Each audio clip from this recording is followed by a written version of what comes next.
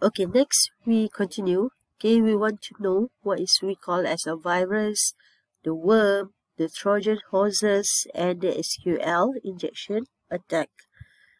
Okay, so what is virus? Okay, virus is something we call it as a rug software programs. Okay, so something that you don't want. Okay, so they will attach their self, okay, into other software programs or other data files in order to be executed. They want to make sure that you will recognize them as that, yeah, this is the file that you have to that you can click, but once you click, you already spread the virus. All right, so this is what we meant by a virus. Okay, we have many types of virus. Okay, for example, later I will give you the example. Okay, the type of virus. Okay, number 2 is worm. Okay, what is worm? Okay, worm is the independent program. Okay, independent program means that they just exist, they just enter in your network, in your network layer or in your computer. All right, so they will copy themselves, okay, from one computer to others over a network. Okay, that's why you have worm. Suddenly you have a worm. Okay, so so this is an example of worm. Okay, so suddenly you have this pop-up message. Okay, so they will wrote there, the system is shutting down. Please save all work in progress and log off. Any unsafe changes will be lost. The shutdown was initiated by anti-authority system. Okay, so this is a worm, an example of worm, right? So worm, something that because we don't have the anti-worm. Okay, so when you have the worm in your computer, so macam dalam perut you lah, in your stomach, when you have worm, lama-lama perut you macam bergeru-geru bunyi tu kan. So you have a worm. So komputer tak adalah macam tu, tapi dia akan effect to your computerized system. Alright, and then we have Trojan. Okay, Trojan horse. Trojan horse is a software. Okay, software that appears benign but does something others than expected. Example is use Trojan. Is it dangerous? Yes. Okay, dangerous. Yes. So this is an example of Trojan. And then we have SQL injection attack. Okay, SQL injection attack, okay, is the hackers, okay, will submit the data to web form that exploit the site unprotected software and send the rogue SQL query to database. Kalau you tengok dekat sini, okay, ni you, so you masuklah username, you masuk password. Masa tu juga, diorang akan hantar the SQL injection. Okay, SQL injection, waktu yang sama. Lepas tu dia akan check, is it the correct password? Lepas tu SQL server will access the true condition. Lepas tu attacker, dia akan dapat data daripada situ. That is why we advise you change your password. And the password you cannot, we cannot picture it as your data. For example, you put the contact number, you put the IC number, your girlfriend's number. No, you cannot put that. Okay, so something that is unique, but you can memorize it. Okay, so this is what we call, why you need to update your password. Then we have ransomware. Okay, ransomware. Ransomware is a proliferating on both desktop and mobile device, tries to extort money from users by taking control of their computers or display annoying pop-up messages. Once you want to close the pop-up message, they will appear again and again and again. Or if you want to type something, they control you over the network, then you cannot do anything. Okay, you cannot do anything. So they put ransom here. So example here, we have CryptoLocker. Okay, they will encrypt and infected computer files, forcing users to pay hundreds of dollars to regain access. Okay, if you want to access to the file, you have to pay some money. Okay, how it happened? Okay, from download and infected attachment, clicking a link inside email, visiting the wrong website.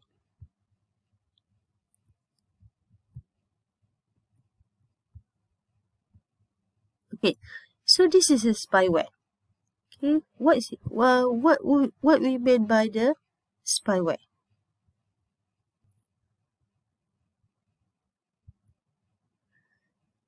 Right.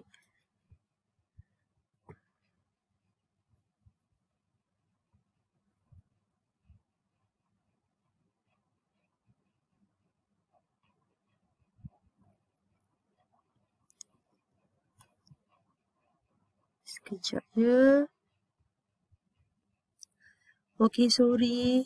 Saya punya laptop hang lah tadi. Okay, next kita tengok dekat spyware. So, spyware ni apa dia?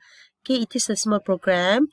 Okay, install themselves surreptitiously on computers to monitor user web surfing activity and serve up advertising. So, they will spy you. So, nak tengok, okay, you only suka tengok apa? Oh, I suka tengok macam handbag. So macam okay, dia suka tengok handbag. So kita bagi dia semua handbag punya ni. Kita nak kata macam tapi kebanyakan kita punya antivirus, that's why you tak boleh beli antivirus, you kena beli internet security. Sebab you dah guna internet kan, you online. Okay, so you dah say online, so you dah kena ada internet security. So when you buy internet security, at the same time you ada antivirus dan you akan ada anti-spyware dekat situ. Right? So dah tak ada lah benda-benda ni sepatutnya. Okay, so example spyware ni diwujud when you have the keyloggers, can record every keystroke, whatever you type by using your keyboard tu, dia akan baca. Okay, and then reset the browser homepage, redirect search request. You nak pergi Google, dia pergi Google, dia menjadi Google. Okay, and slow the computer performance by taking up the memory. Okay, so this is an example of the spyware. Okay, so ini adalah yang dulu kebanyakan ada macam ni.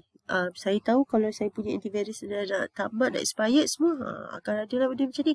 So I have to put the antivirus. So antivirus must be updated and must use the original. Okay, you can share the antivirus, ada masalah pun sekarang ni, banyak benda. Okay, kita boleh guna. So this is examples of malicious code. Macam worm, contohnya ada the configure, storm, sensor.ftp, ni file transfer protocol mydoom.a, Sobic, Melissa. Okay, dia guna nama dia sendiri lah. Virus, kita ada virus I love you, kita ada virus Melissa, even dulu kita ada virus Y2K masa nak year 2000. Saya tak ingat, saya rasa virus Y2K at that time. Masa tu kita tak perlukan network punya connection. Okay, tak perlu. Any computer yang masa tu komputer tiba-tiba semua blackout. Blackout maksud saya semua terpadam dalam tiba-tiba kalau buat kerja tiba-tiba dia blackout. Okay, terpadam. And then nak on balik tak boleh. Okay, apa yang difahamkan masa tu adalah if you connect to the network or internet, you of course sikit dia akan serang, that virus akan serang. Tapi virus tak serang dekat komputer yang tak ada network pun dia akan serang. Okay, puncanya adalah apa? Dalam your computer, you have a file from the internet. Maybe you download the image, you download the audio, the music, the video, the game.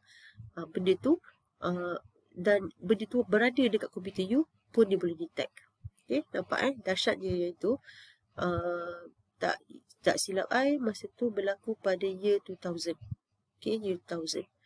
Okay, and then selain tu kadang-kadang kalau you perasan kita ada, dia bukan virus, dia ni macam lebih kepada macam worm atau spyware jugalah. From Indonesia, they will ask you dah solat ke belum, dah solat maghrib, tapi dia macam tepat tau sebab dia menggunakan kita punya clock system dekat komputer you. So macam tiba je waktu solat isyak, dia terus baca.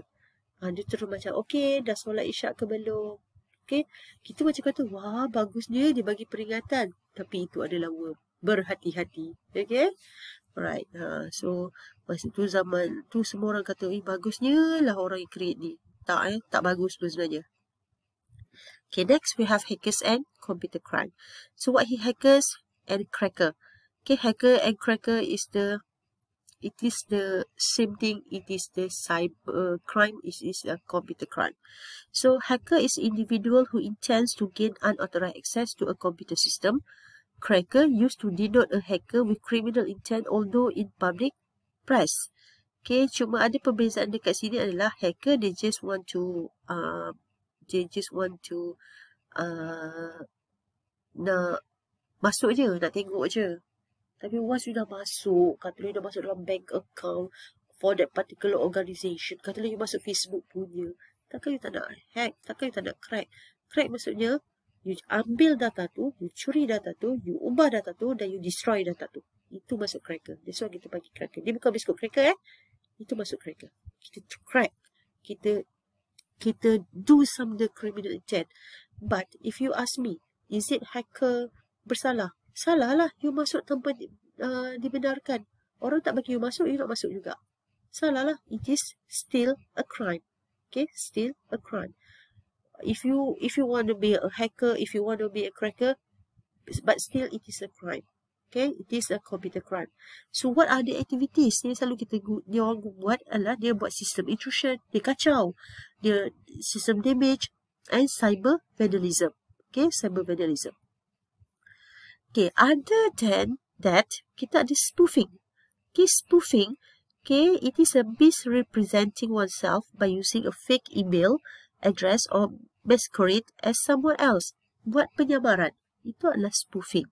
Okay, so you redirect the web link to address different from intended one. So the website masquerade as intended destination. Okay, so this is what we call as a spoofing. Buat penyamaran.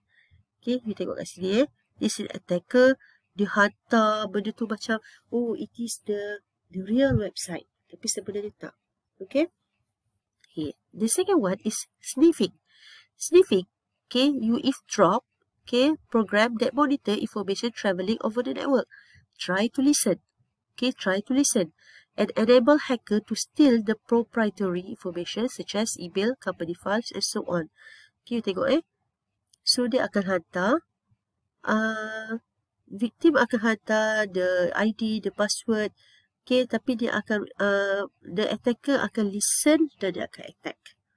Selalunya dalam organisation, dia tak attack client komputer. Dia attack siapa? Dia attack server. Sebab bila dia attack server, dia akan automatically dia akan attack client.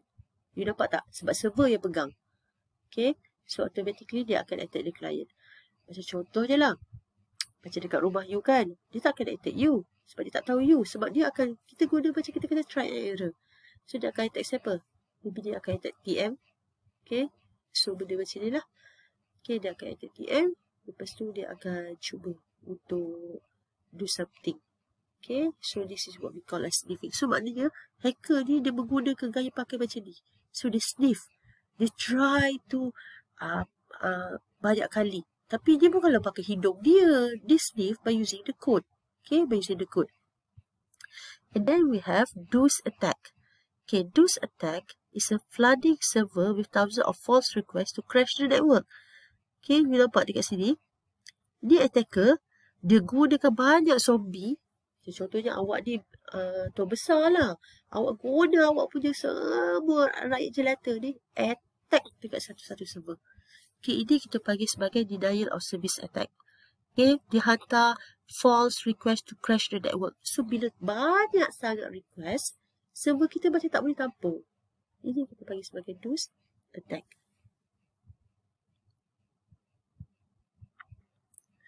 Okay, next, about the DDoS attack, it is a distributed denial of service attack. Okay, sekejap lagi saya sambung untuk DDoS attack pula.